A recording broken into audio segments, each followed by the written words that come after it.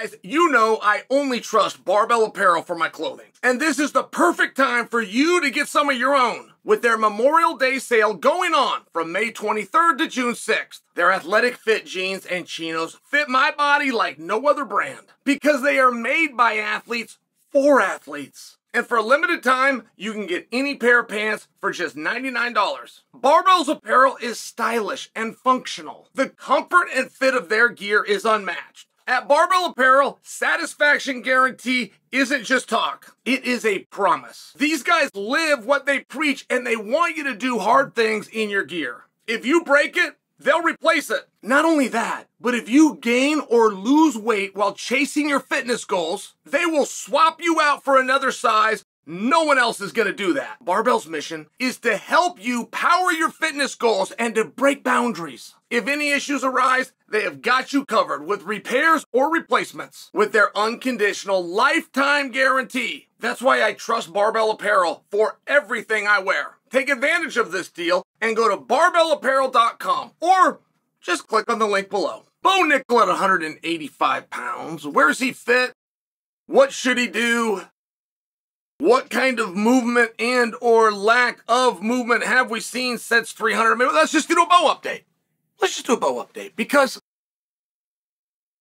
Sean Strickland is in such a great spot. And he earned it the hardest way. I mean, you want to talk about a hard way to get somewhere or what you deserve? Because your ranking says, well, not all rankings are created the same. Not all championships are created the same.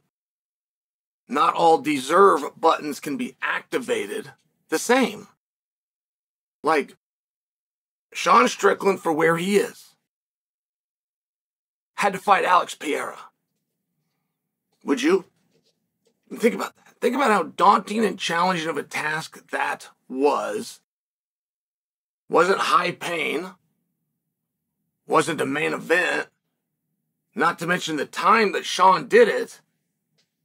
Sean was the highest ranked guy willing to fight Pereira. Point being, if Sean beat him, he would not have gotten credit. People didn't know how good Pereira was. If Sean beat him, he doesn't advance up the card. He's fighting a guy lower ranked. I mean, but think about the risk in that standpoint. And think about going 5 rounds on ESPN in a main event spot with Jared Cannonier. Does that sound like fun to you? Is it something you would do? Think about fighting Kamaru Usman. With no title, no pay-per-view, and people don't even know Kamaru is Kamaru, let alone that Sean is Sean at 170 pounds. Would you do that? If you did your best work at 185, would you go down to 170? I'm just saying, like, there's a lot in it, right? Would you fight Israel Adesanya? Would you fight him for 25 minutes? Would you fight him on short notice? Would you fight him in his home country? Would you fight him on short notice in his home country as a massive underdog? By the way, could you beat him? Could you beat him every round? Could you lose no minutes to him? And these are all things that Sean did to get him to the position that he's in now. Then you drop the belt in a rushed 2 match, which many people believe was the wrong call. One of the licensed judges assigned to that card and giving his licensed status from the government thought you won. So now you have a level of controversy. And you have a massive event coming up known as 300 that's got an open spot. And wouldn't that be perfect for you to get your rematch? But it doesn't happen. As a matter of fact, it doesn't happen at 300. Doesn't get scheduled to happen at all. As a matter of fact, that guy that many people thought you beat, who now has the belt that was once yours, is actually going to be matched up with that other guy we referenced a while ago from Australia who you beat for 5 straight rounds. Those 2 guys, who have 6 judges, 4 of them said, you got the best of, they're going to go fight, and it doesn't involve you. And I'm not quite done yet. Then going to stick you in a co-main event spot against a guy that the fans call the Terminator, and I'm not quite done. I'm going to make it 70% longer than a non-title co-main event should be. So I don't want you to think I didn't do what you wanted.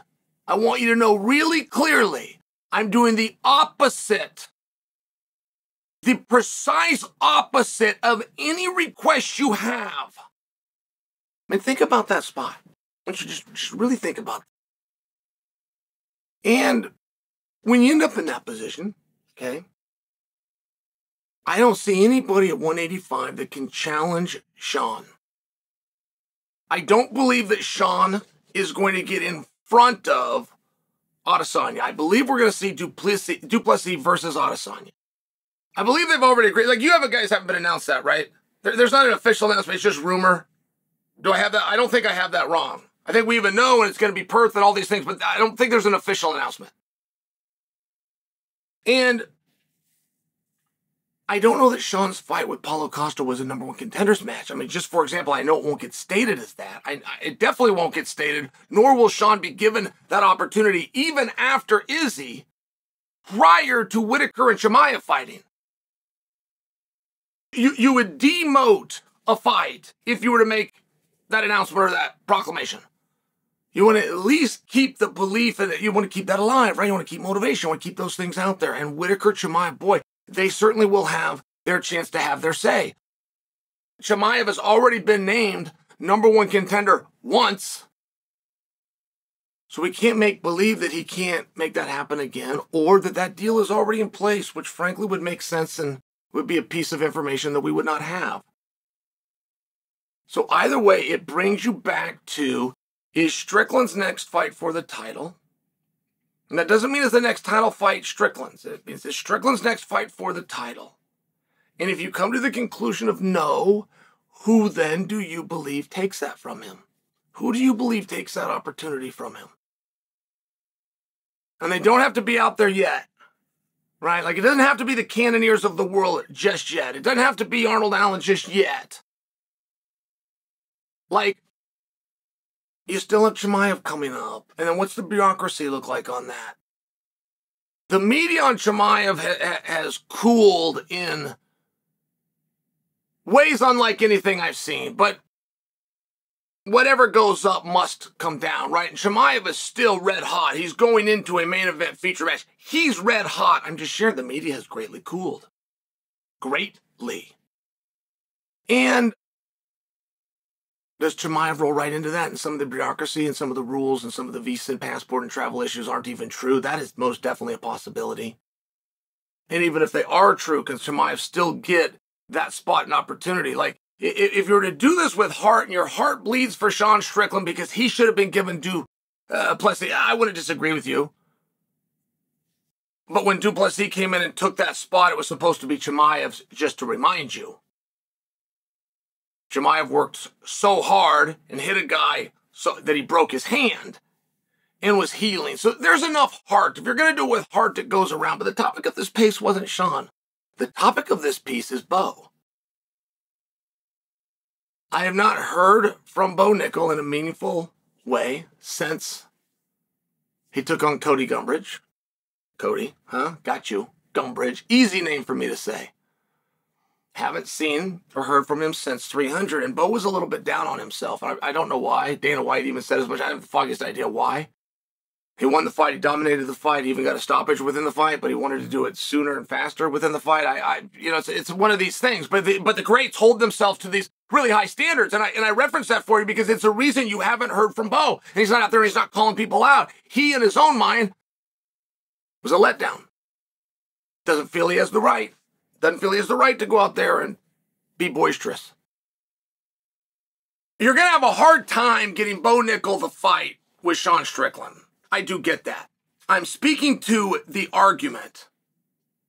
How can you tell me, if I'm Bo Nickal, how can you possibly tell me I'm not next? I'm not worthy. I'm not good enough. How?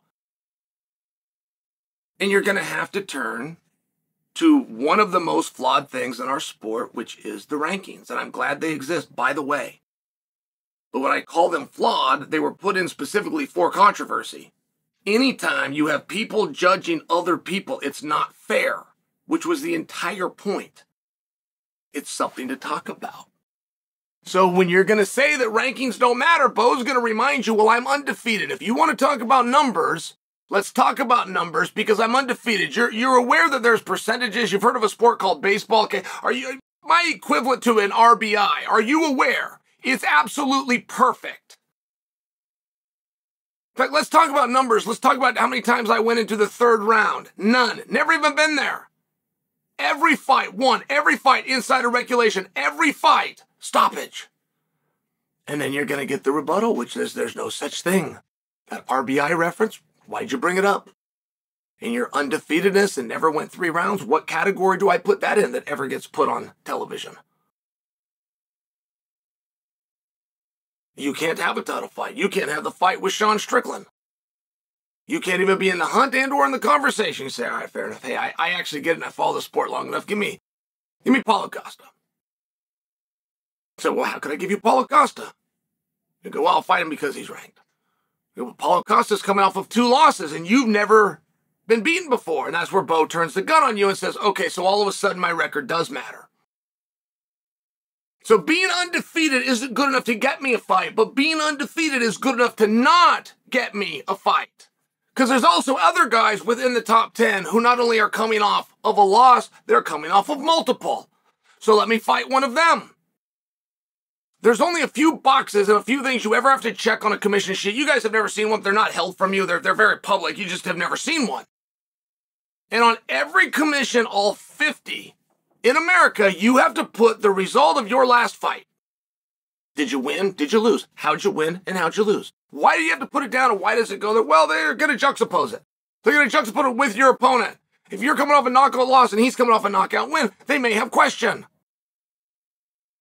So it's an extremely relevant point that I'm pointing out for you. If Bo would like to fight one of these guys in the top 10 and you say he can't because he's not ranked and he comes back and tells you, I got other numbers, such as the fact that I'm undefeated and all of a sudden I do qualify, you find yourself in a bit of a position.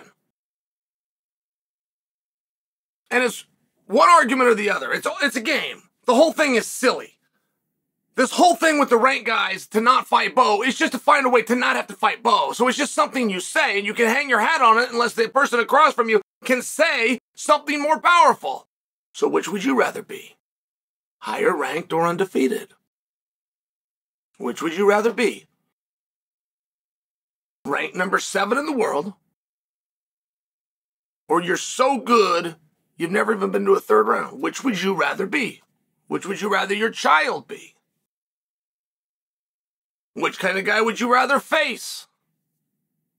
And it becomes a very interesting spot. And where is Bo and what is Bo going to do? I think there's a lot of very interesting matchups and positions for Bo, who's always a main card and always a feature match, and he's coming off a win. In the world of promotion, he's got to move forward on top of that. And I could see Bo very realistically finally taking on one of those ranked guys, and I could see it as far as a co-main event.